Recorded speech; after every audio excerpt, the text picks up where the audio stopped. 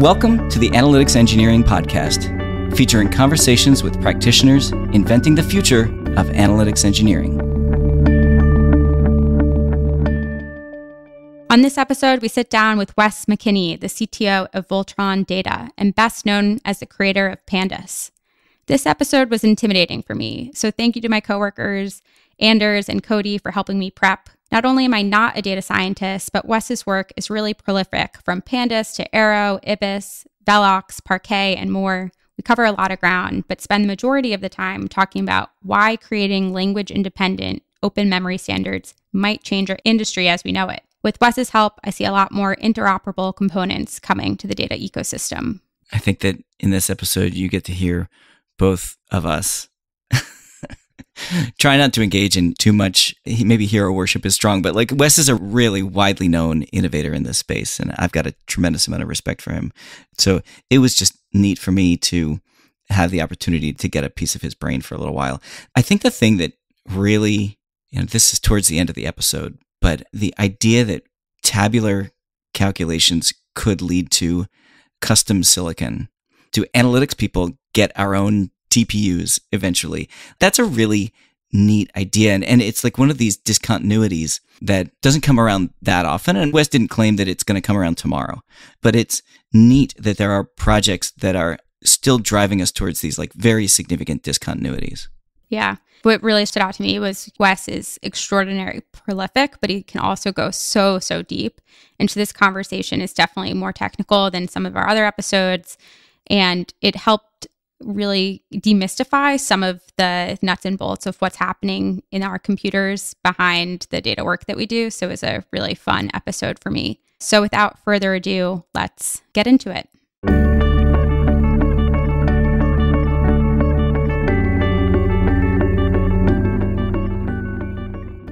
Wes, thanks for joining us. Thanks for having me. I started learning Python in, I think it was like mid-2015.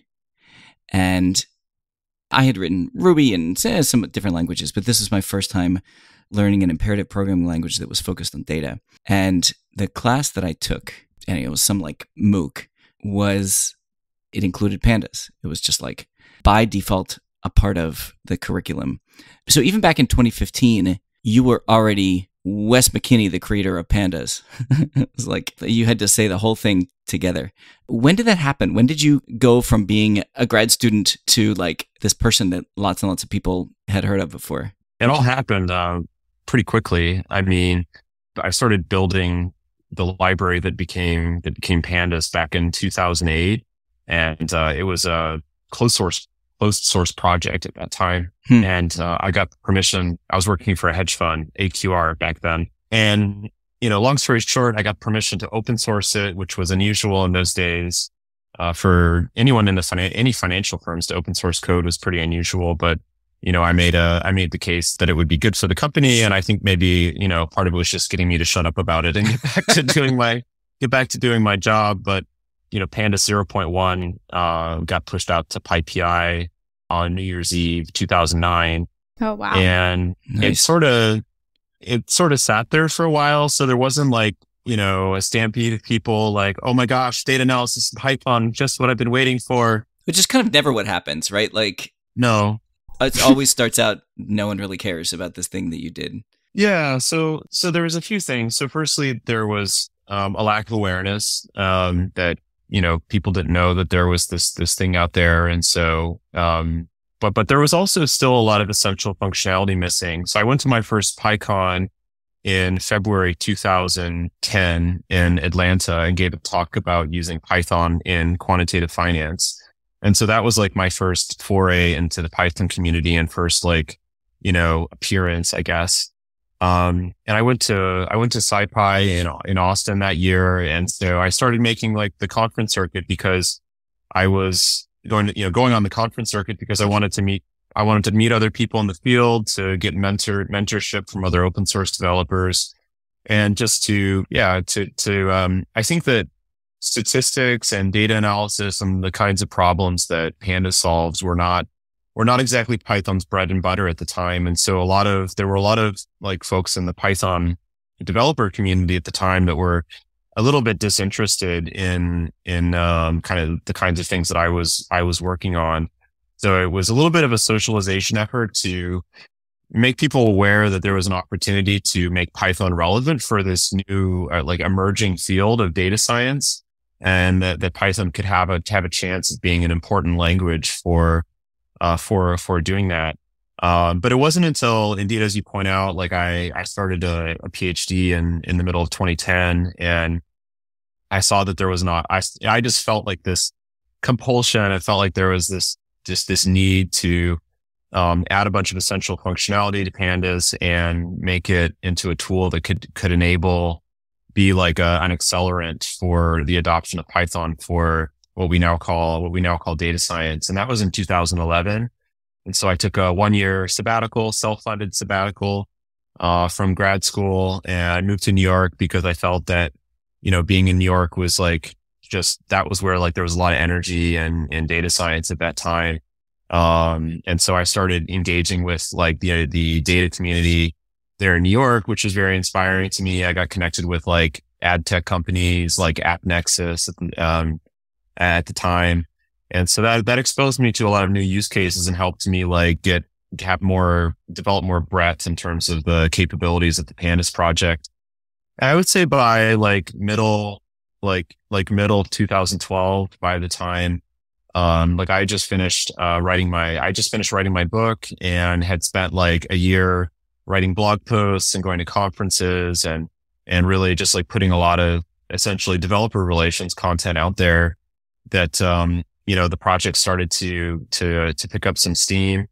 And really, I think having my book out there, Python for Data Analysis, which came out, I think it was first available in October 2012. This is O'Reilly. Yeah, I was with O'Reilly. And so then there was a resource for learning to use Python and pandas from like a data, like what we would now call a data science perspective. So if you go back to 2008, you made, I think, you'd have to educate me on this, but I think what was a reasonably non-consensus bet on using Python as the language that you started to build in. Wouldn't the default answer at the time been something proprietary like SAS or maybe R? I mean, was this around the time that Hadley Wickham was building the tidyverse? That's a long story. Well, okay, sure. It's true that in 2008, I think the consensus choice would have been R. Okay. R or MATLAB. And I had a lot of colleagues at the time that used both languages. And I felt that there was something lacking in terms of like usability as a general purpose programming language and building software.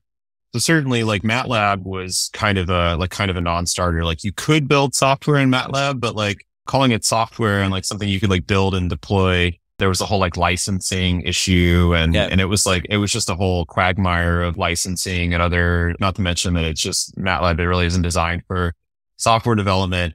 I think R, had as a general purpose programming language, like it's Turing complete, like it is a real programming language. It's basically a Lisp internally, but still, in my opinion, like it just didn't really fit my mind. And I felt like I was like blowing my toes off trying to build software in R. It's true that at that time, like Hadley was active, like ggplot2 existed and Plier and some of like the precursors to the tidyverse. So a lot of the like kind of principal key ideas of the tidyverse existed at that time. The pipe didn't exist, but you had the idea of the pipe existed in ggplot2. But I think the modern tidyverse, dplyr and kind of the whole smorgasbord of the tidyverse didn't start coming around until 2014, 2015. So choosing Python was a contrarian choice, but I felt so much joy like writing code and building kind of rinky-dink software applications in Python that, it felt like a bet worth making to try to build, moderately capable suite of data manipulation tools that at least would make my own work a little bit less tedious than I felt it was at the time. Sure. I think what's most interesting about pandas that often like, I think the origin story is really interesting, but What a lot of people know is that I started a company in 2013, and I suddenly became like too busy to maintain a large and growing open source project. Yeah. And so I essentially like had to hand off pandas in 2013 to like a different group of developers. And so I think like without people like Jeff Reback, like taking the reins of the project and really building an active developer community and like sustaining, millions of users, I think the project would be way less successful than it is now. So I feel like maybe I was like, the yang to the yin, but like without that community of like really passionate maintainers, like the group of maintainers was only maybe like a half dozen people for many years. Totally. But I think the project would have been way less successful because I feel like I kind of abandoned it in 2013 because I got too busy with other stuff. The topic of open source maintenance and like passing the baton, I think is so interesting. But in order to even get there, you have to do some stuff that you decided that you were interested in doing that I think most folks who kind of build a thing and publish it on GitHub don't do. You actually went and you wrote the book, you went to the conferences, you did all this actual promotional work. And I have the experience of doing that stuff too, but I think that most people aren't actually that interested in that, or maybe they don't know how to do it. What kind of fueled you in those, 4-ish years and before kind of this thing took off? Like what do you think that made you able to kind of navigate that dark forest? It's true that it can be pretty painful. And, particularly like, as anyone who's contrarian or is doing something that isn't mainstream, like you feel like you see something that other people don't see, or you see a potential that could be realized like with a certain amount of effort or like a certain amount of buy-in from other people. But like, you just want to convince people to see the world or see the world of possibilities in the way that you do. And so I felt there was this significant opportunity, and like I saw, like a better future, essentially, a world more free from MATLAB, I guess, or, a world with more choices. So I think that idea to like really, you have an idea, like you see an opportunity to convince people to believe in, what you see, what you believe in. That desire to evangelize and spread new ideas, I think to me at the time was really, was really compelling. I think I've been engaged in projects of that nature essentially my whole career. It's like figure out what's missing or like what's wrong with the status quo and identify big problems or like a new way of looking at things, and then convincing other people to finding birds of a feather, people to join the. You're marching to music that only you can hear. And eventually, you find that other people can hear the music too. And pretty soon you've got a party. So I like that. It's a fun process, although it can be difficult, when it's just you dancing alone in the room by yourself. So it sounds like you were able to get Pandas 0 to 1 feels not quite right. You probably got it a little further than 0 to 1, but you got it off the ground. And since then, there's been like a lot of enthusiasm around the ecosystem for Pandas. And you wrote this kind of interesting article not that long ago, the 10 things I hate about Pandas, which was surprising, I think, to see from a creator of the original project. But I think one of the things that we've seen happen over the course of the life of Pandas is that it works extraordinarily well when you have data sets that are of a certain size that can be loaded up on a single machine and fits nicely in your RAM. But it has some challenges, as Python does as a language, when you need to scale beyond. And so there's been this activity in the ecosystem around using the Pandas API, but using a different kind of compute engine on the back end, either Dask or Spark or Ray to some extent as well, to really supercharge Pandas at scale. What has happened to Pandas in the more recent years? And there seems to just be this wealth of interest. Is it because there's just a lot more work to do, or why do you think that we continue to see all these projects crop up? It's true that Pandas does struggle with very large data sets that don't fit on your computer or don't fit into memory. And I think that the article that you referenced, like the 10 things I hate about Pandas, it goes back to like a talk that I gave almost maybe 8 or 9 years ago. I think what's most interesting about Pandas is the user experience, like the kind of the API design and like it's kind of the philosophical approach to building its interface and like what it feels like to use to use pandas, like the feeling of like immediacy, like the feeling of like, just, you have the data and you feel like you develop enough of an understanding of the library and you feel like you can do anything. And so you can be super productive and you can like, do all kinds of data cleaning and data manipulation really easily. But as a computational project, and like the internals of pandas have some issues that have made it difficult to make the project, seamlessly scale to deal with larger data sets or to be significantly faster. And I would sum that up as describe the problem as like pandas wasn't built by somebody who understood databases. And so, in the meantime, we've had new projects emerge like DuckDB, which provide, a scalable, ultra fast, local database that runs, anywhere you want it to run. That was built by real database people, completely blows, the back end, implementation of pandas out of the water. But as you point out, like people really love the pandas user interface. And so there have been these efforts like Modin and Koalas, and DAS data frames to provide, essentially some subset of the, emulate pandas to a certain extent. And the projects have strived to emulate pandas to do a different extent. So I think that, projects like Modin and Koalas have gone for more of like, we want this to be a drop-in replacement, like just change the import statement at the top of the file and you're off to the races with the code that you've already written that uses pandas locally.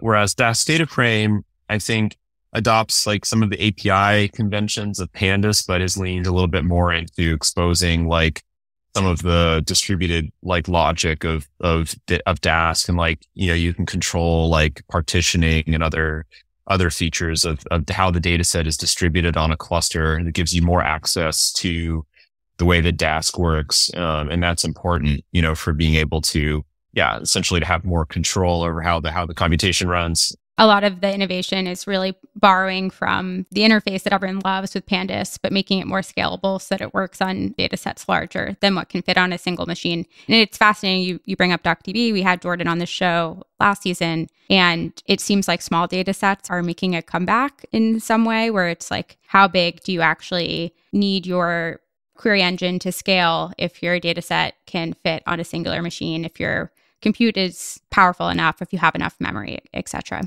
Yeah. Well, and I think what's interesting, I'll get back to the topic of the data frame APIs, but I think what's interesting about projects like DuckDB is that it's changing the definition of what small data is. I think traditionally small data is data that fits in RAM, like in your, I've got 32 gigs of RAM on my MacBook Pro. So like if your data is like 10 gigabytes, maybe that's small data. But if you're working with DuckDB, like suddenly 100 gigabytes is small data because it fits on your laptop, and DuckDB can run its queries in a very small memory footprint. So suddenly what you thought of as like medium sized data is now small data, and that's very interesting.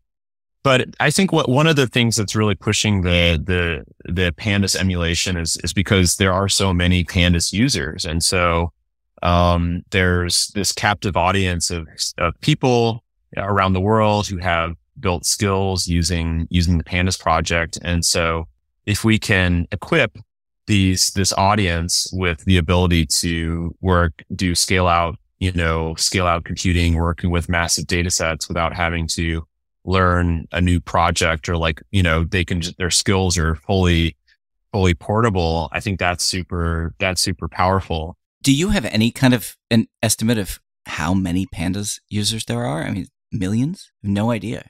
I'd say there's millions, like maybe, it's hard to estimate because we don't have telemetry, but maybe like, my guess would be like 5 to 10 million, something like that. So it's a lot. But I think the challenge has been like you can emulate pandas well, for, 90% of cases, something like that. But if you have a large enough code base, it's like, you flip a loaded coin enough times, it's eventually going to come up tails. And so, I think it's very, very difficult for a long list of reasons to build a, scalable, pandas, kind of pandas emulation layer, that can be a full drop-in replacement. So I think you get something that's good enough for writing new code, and you just know, like, okay, here's like list of XYZ pandas features that you can't use with this library. But if you're going for like, I'm a corporate customer with, hundreds of thousands of lines of code that use pandas, and when somebody comes in and says, oh, you should switch over to use. It's just very, very hard to rip out and replace because people are comfortable. We could talk about this a very long, sure. the full episode, because but I actually want to bring us into the current, which is the project that I think is devoting most of your attention to these days, which is Arrow, amongst others. You have a very long resume of projects that you've contributed that have impact and is used pretty widely. But one that I'm really excited about is Arrow, which is part of the focus of your newest company, Voltron Data. Maybe tell us a little bit about what is Arrow and what is the promise of the technology. So in 2015, partly in response to spending a couple of years thinking about, how can we build a better computational foundation for data frames, I became exposed to the big data world, and found that plugging the data science ecosystem into the big data stacks, things like Apache Spark and database systems more generally, things in the Hadoop ecosystem, was extremely difficult. And so I started poking around the open source ecosystem and found that there were a lot of other developers who were thinking about how to make data systems more modular and composable. And we realized that a problem that we could solve that would make the problem a lot easier, make this problem of composability and modularity a lot easier, is if we had a universal language independent data standard for tabular data. And so that was the initial purpose of the Apache Arrow project, was to develop a universal column oriented data standard that could be used portably across data engines, programming languages. And so that solved some immediate, serious pain, need to move a large data set, in process between C++ and Java. We can do that now. So that solved some pretty critical, low level systems interoperability challenges. But the Arrow project has, over the last 6 years has blossomed into this, kind of multi-language, toolbox of libraries for building analytical computing systems. So we developed a data format, and then we built protocols for serializing and transporting that data format. We built a framework for building high performance, network services, data services, microservices that transport, tabular analytical data sets. We're building, standards and protocols for databases to build in native support for the Arrow data format. And more recently, we're also, building and supporting the development of modern computing engines that are native to the Arrow format. And so that's given way to things like Data Fusion in Rust, Acero in C++, and Arrow compatible databases and query engines like DuckDB and Velox led by Meta. I want to play it back to you to make sure, for those that are less familiar with Arrow and are just getting caught up to speed. So it's a columnar memory format where it makes it easier for different languages to have transport data and read and understand in memory the same lower level systems information. So one of the pieces of the project is what we call the Arrow columnar format, which is a language independent memory format for data frames and tabular data. So it gives you it's how you arrange the data in memory for processing. It's how it fits in your computer's RAM. You can also put it on disk and load it into memory without having to do any conversions or deserialization, which is a very helpful feature in building systems. And so if we just built the format, but we didn't build libraries to do anything with it. So a lot of the development work that's happened has been building libraries and components across a wide variety of languages to make it easier for developers to build Arrow enabled systems. Julia, I know why you're drilling in on this. I had my own. So, Wes, to be totally transparent, when Arrow first came out, I read about it. I read like everything I could find about it. And I was like, I don't understand what the hell this thing is. And you used similar words then that you're using today. And I know that when you talk to somebody like my co-founder, Drew, it like makes complete sense. I'm a database person and I like don't think in file formats or on disk or in memory file formats. And so Drew frequently has to translate computer science concepts to me so that I actually like understand what the hell people are talking about. And I had this big aha moment where you're talking about cross-language. Okay, so you build a system in C++ and you build another system in Java. And my guess is in 2015, when you're talking about the Hadoop ecosystem, like there is a lot of like you're trying to integrate different systems that are in different languages. And those two languages can't actually share memory space. I see you nodding. Am I at least roughly correct? I mean, directionally right. I mean, you can share, in many cases, you could share like a memory address. Like you could tell like across, if it's in process, you could tell, maybe you connect like Java to C++, or you connect like, I don't know, like Python to C, or Python to R, or Python to Java. And so you could pass a memory address over the boundary and say, hey, here's my data. But then the question is, well, what's the data? And so, so traditionally, the different environments, you'd have a different, memory format, and like the way that the way that the data is arranged, that memory address is different. So there's no way to read it in. You'd have to write a converter. So you'd have to like run a conversion function to convert. Yeah, and it's expensive. Yeah. Did people often communicate between these different systems by just like writing the data out to disk and then reading it from disk? They would, or they might use something like they might define an intermediate binary format for moving the data between systems. Like they might use protocol buffers or thrift, or there's different tools that have been created for moving data across the network, or moving data from process to process. And so that requires conversions, like a conversion overhead as well. And the classic example is like when you run a SQL query against a database, the database sends the results of that query back to you. But it has to send the data back to you in some kind of format. And so typically that's called like the wire protocol of the database. So like Postgres has its own wire protocol, and MySQL has its own wire protocol. So another simple question I have to ask, because so it sounds like there's all these different formats or languages that Arrow is compatible with, and there's like a long list now. I'm reading from a list that I've gathered, but it's C, C++, Java, JavaScript, Go, Python, Rust, Ruby, and so on. There's probably more that I've missed. Why does it matter as much? Like if most data work is done in Python, SQL, Scala, why does it matter that JavaScript can now read from this memory format? Well, it comes down to speed, efficiency, and latency in applications. And so, for example, like just to use the JavaScript example. So there's a number of projects that have adopted Arrow as the interchange format for connecting their, web app front end to the back end, which might use Python or Java or Rust or something else.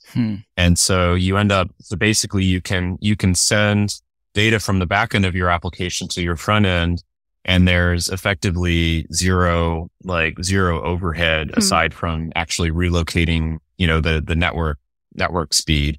And so you don't have like that extra like hit of overhead of like, okay, I received data from the back end. Now I have to convert it to this, whatever data format I use in my front end application in JavaScript. And so, so we've seen like, pretty, like Streamlit was one example of a project. Streamlit's now a part of Snowflake. And, they built this framework for building, rapid, machine learning applications in Python. And so there was a lot of like data communication between the front end and the back end. And they had like a bunch of custom code that they used for dealing with the conversions between the front end and the back end. And so when they adopted Arrow, not only did they make things like significantly faster, like there's, you can look up the article and it was like, I don't know the exact number offhand, like 10x faster, but they were also able to like delete all of this custom code that they wrote. And so it's like things get faster, you get to delete a bunch of custom code. Fascinating. It's a win-win. You mentioned network latency. There's a couple main components to like why stuff is slow, like why data work is slow. I think there are two big ones. You tell me if there's other big categories, but like there's disk access, reading and writing from disk. And maybe important in this context is like converting between memory formats. But then there's network access. And so let's say that you take the earlier two categories and you like zero them out. They're like gone. You still have to fight with the network, right? And then you're fighting with the laws of physics. So if Arrow is taking a big chunk out of this other section of things, is that most of the time spent in most data applications, or is it only a small percentage? It can be a big part. And like, there's definitely, we've seen reports that people talk about like sometimes, 80% of a data application could be spent in serialization, like converting between memory formats. But also like there's, nowadays, like particularly, with like the way that modern, like processors, like GPUs and CPUs are developing, like the way that you arrange the data to be processed can make a huge, if you arrange the data incorrectly, it can make the processor like a lot less efficient. And so like modern CPUs, like the, column oriented data, like you can use, SIMD instructions, which it stands for single instruction, multiple data. So they're kind of processor intrinsics that allow the processor to process multiple values with a single CPU cycle.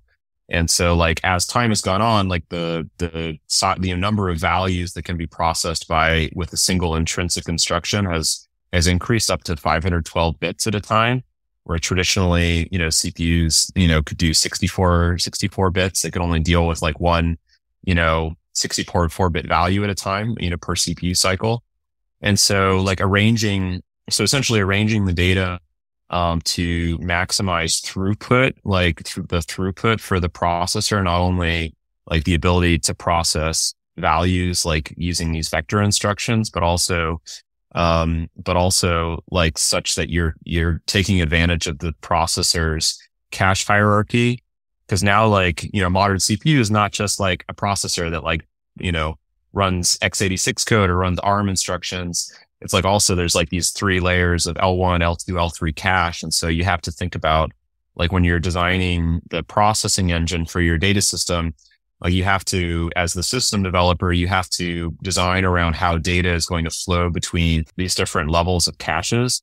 That can make it can make, 10 to 100 times difference in performance if you're using the processor effectively.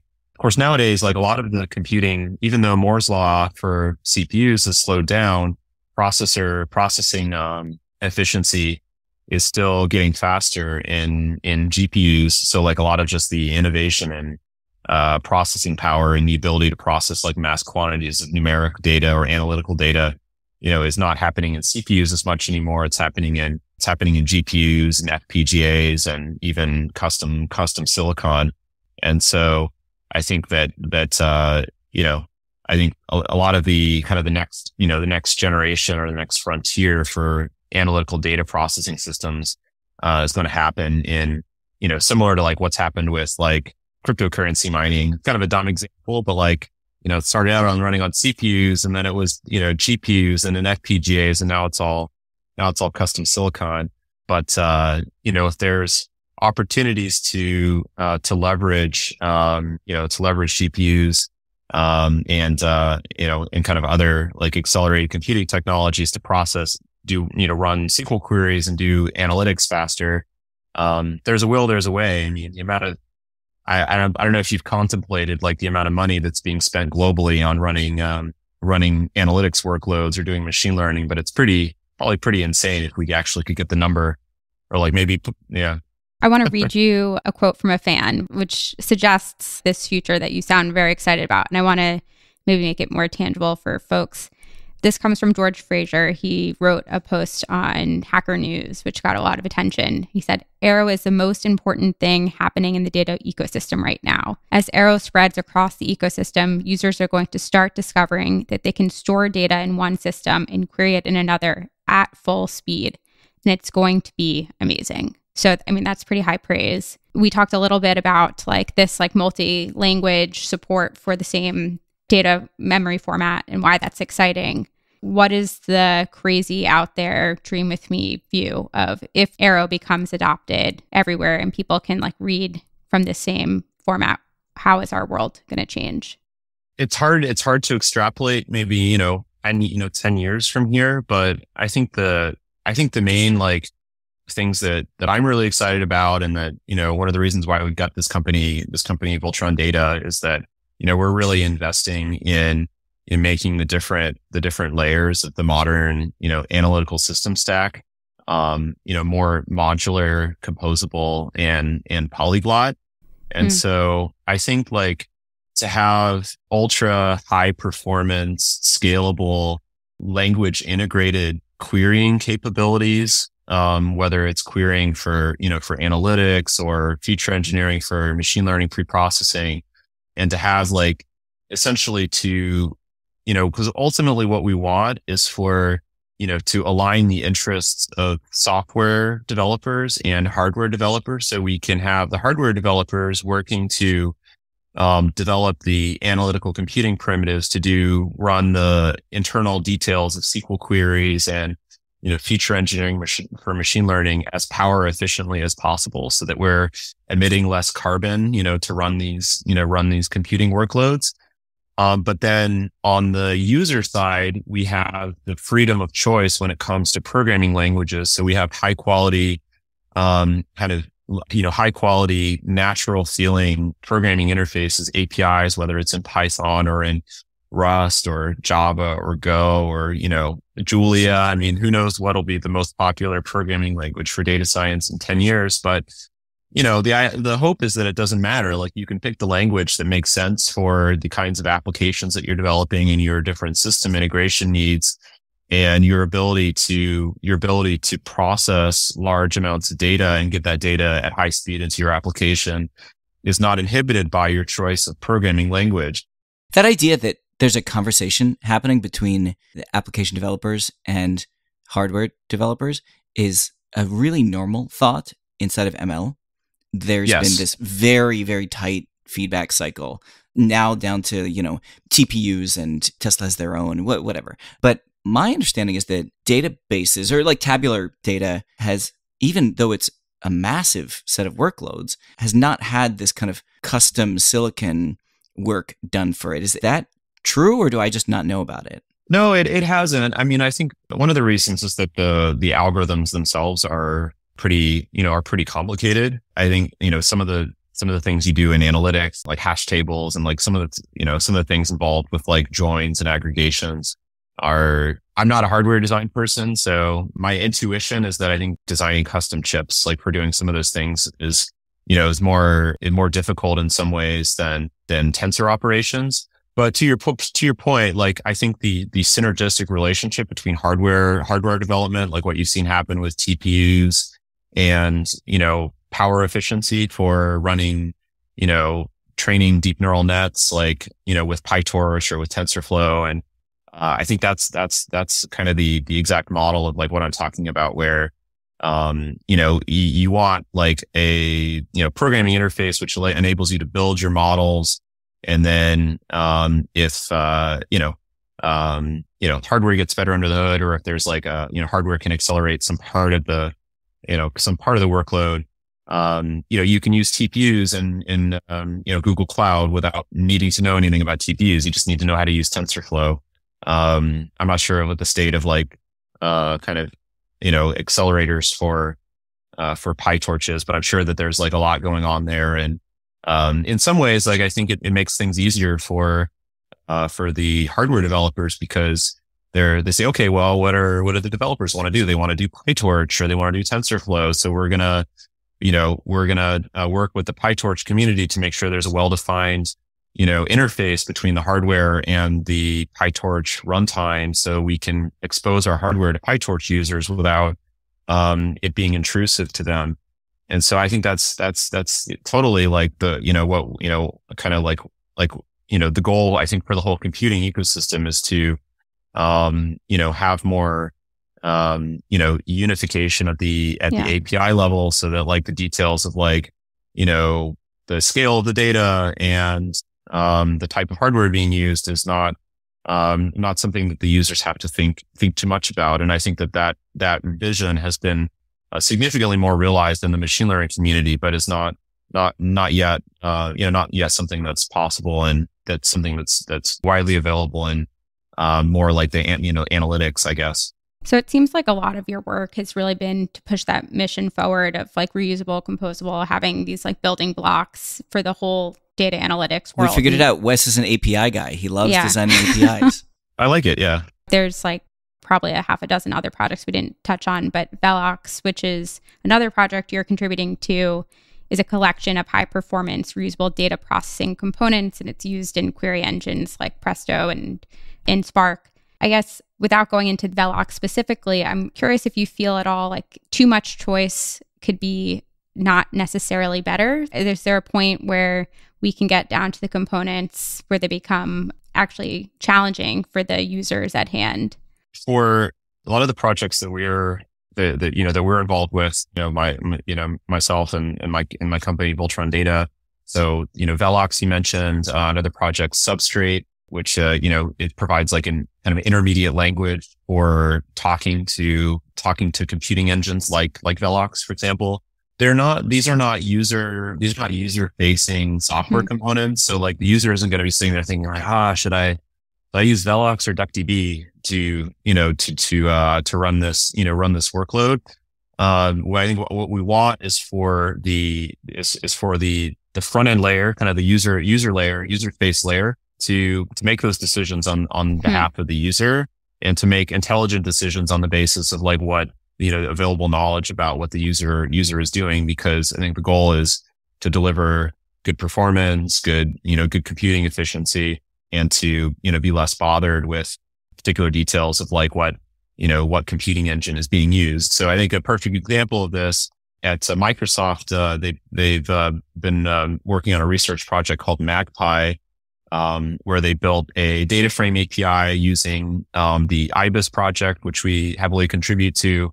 And that what they trained a random forest model, which based on the characteristics of the data sets that you're working with, it will automatically select which Cloud SQL backend within the Azure cloud to use to run the workload based on the characteristics of the data. And so that's totally kind of like what we're going for. So then the user isn't thinking like, do I use like Synapse or Cloud SQL Server? Like the framework will just decide for you based on what it thinks will deliver better, bang for your buck. Yeah, I buy that. So complexity is okay as long as you have sufficiently more power. And these are machines that we're talking about, which can handle it, versus users, which have a hard time keeping track of all the pieces. Yeah. I'm going to move to our wrap-up question. We ask this of all our guests, but looking 10 years out, what do you hope will be true for the data industry? I hope that it will be less fragmented, and in some ways, perhaps like less competitive than. I think there will always be competition, of course. But I think the users are faced with a lot of choice, and I think the amount of different choices of different technologies that they could use for different pieces of the stack do create a lot of anxiety. Mm-hmm. And then there are knock-on issues with the choice of like what components you choose, because some systems work well together and some don't work well together at all. And so one of the big goals of like a lot of the work that we're doing is to enable that, make systems more composable, make things more modular, so that the users, the customers, users are customers, and vice versa, that there's more freedom of choice. And if a component isn't working that well and something better comes along, that the switching cost isn't nearly so high. And so for me, like, my goal in all this is like, I want to enable kind of a faster and more sustainable, rate of innovation around these technologies. And so from my perspective, like, I think fragmentation and like artificial kind of non-composability in these systems, like, has created a lot of waste and wasted time and wasted efficiency in analytical computing. And so if we can give users more choice in programming languages, being able to, swap out components in the stack more easily, upgrade them, with new superchargers as they come along, then things will get a lot more productive and more efficient, and analytics engineers will enjoy their careers more ultimately. Wes, thanks so much for joining us. This has been a lot of fun, and a moment where I get to meet somebody I've been waiting to hang out with for a long time. Where can folks learn more about you and the work that you're doing? We had a conference called the Data Thread earlier this year, and there's like a whole bunch of talks from that you can look and see different applications of Arrow and the Arrow ecosystem. And so there's like great set of videos from some of our engineers as well as like folks in the Arrow community. We are hosting another edition of the Data Thread in February. I mean, I'll get in trouble if I quote the wrong date. I'm pretty sure it's February. So I think we're going to have another great round of talks and content. And I think as time passes and the Arrow ecosystem gets bigger and more diverse, then, we learn about like new and exciting use cases, things that people are building. So I think it's, it's one of those cases where like the future is here. It's just not evenly distributed. And so we're excited to get the good news out and for to cross-pollinate across, kind of the early adopters and their experiences, as we build towards like this more modular and composable future for the ecosystem. Thank you so much for joining us. It's a lot of fun. Thank you. Thanks for having me.